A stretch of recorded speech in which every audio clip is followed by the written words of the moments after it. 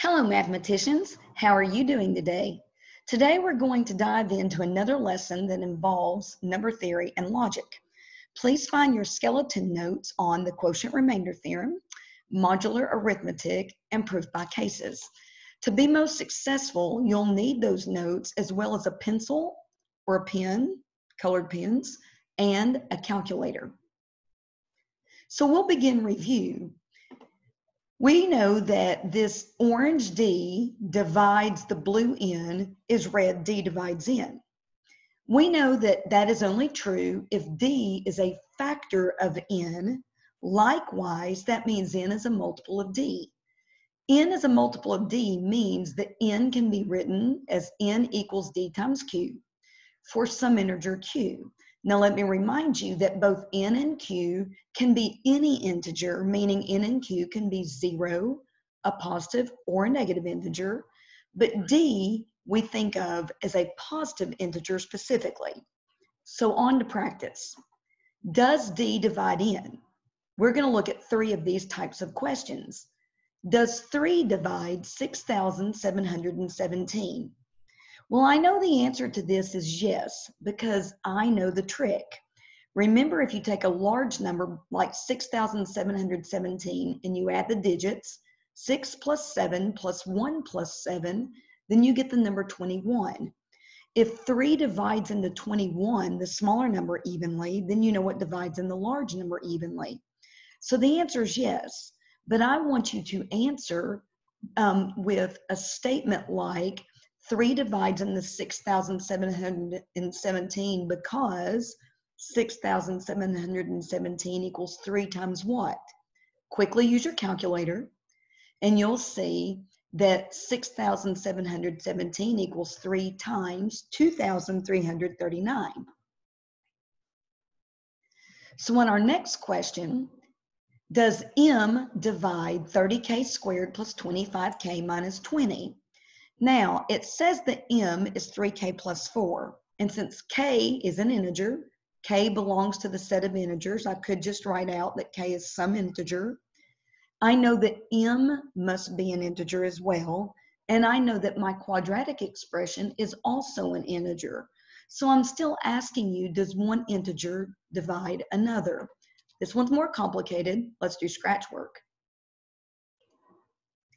So the real question on this is, if M divides the quadratic expression, then that means that M, or 3k plus 4, is a factor of the quadratic expression. That tells us that what we ought to do is factor. So when I factor this, I notice that there is a GCF of 5. So I'm factoring that out as we speak. Now I have a trinomial. I'm going to think through my AC method. I know that 6 times negative 4 is negative 24. And if I rewrite negative 24 as positive 8 times negative 3, those terms would add to 5. So I know that this factors. And I need a positive 8 and a negative 3. And that should do it. Let's check. 6k squared plus 8k minus 3k is 5k minus 4. So now I can say that I've got 3k plus 4 times 5, 2k minus 1. Okay, so this is the same thing as M times. Now, this 5 times 2k minus 1 is an integer. So if M times Q actually equals the quadratic expression, then I know that M does divide the quadratic expression. So our last example in this review set is for me to ask you, does 5 divide 248? Now you know 5 only divides in the numbers that end in 0 or 5. So no, it does not divide 248. You do know 5 would go into 245. That means it goes into 248 with a remainder of 3. Let's talk more about these. When 5 does not divide 248, it helps us transition into our first new topic, which is the quotient-remainder theorem. The quotient-remainder theorem simply says if you are going to divide any integer, remember n can be 0, positive, or negative, by a positive integer d, then you'll either get that n equals qd, where the remainder is 0. This is the case where d divides n, or you get the case where n equals qd plus r. This is where d does not divide n. Now, r is our remainder. A few things for you to know. If d does not divide n, then r will be a positive integer, and it must always be less than what you're dividing by. So r will always be less than d. So we've already mentioned that 5 does not divide 248.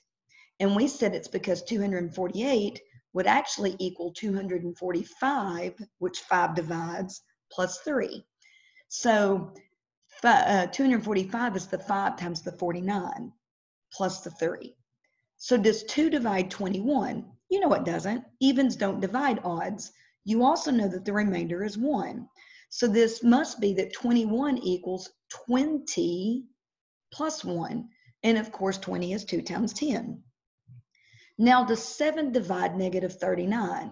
Wow, these that get a little trickier when you're dividing into a negative. Let's do scratch work.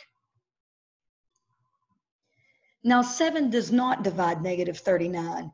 You know that because you know 7 goes into 35 and then 42, meaning it goes into negative 35 and negative 42. So we don't have that 39 as a multiple of 7. So when we write this, a lot of people's first reaction is to think about 35 and then say, okay, well, let's make this negative 35 plus.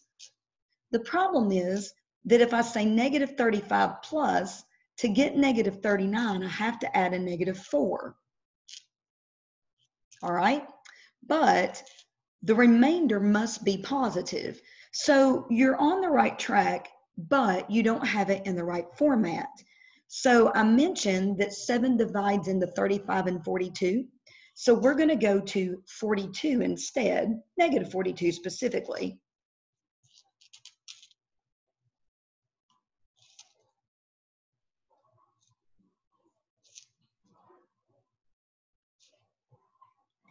So what do I add to negative 42 to get 39? 3. Now I'm doing a good job because my remainder is positive and less than what I'm dividing by. It's less than 7. And I know, of course, that negative 42 is 7 times negative 6. So our first attempt wasn't right, but our second attempt is right. And the second attempt also tells us that the way to do this is to pick, when you're working with a negative n value, then think about a number that's to the left of n on the number line. That means when you get to the next problem, I know that 10 does not divide 3613 or negative 3613. I know that 10 only divides numbers that end in 0.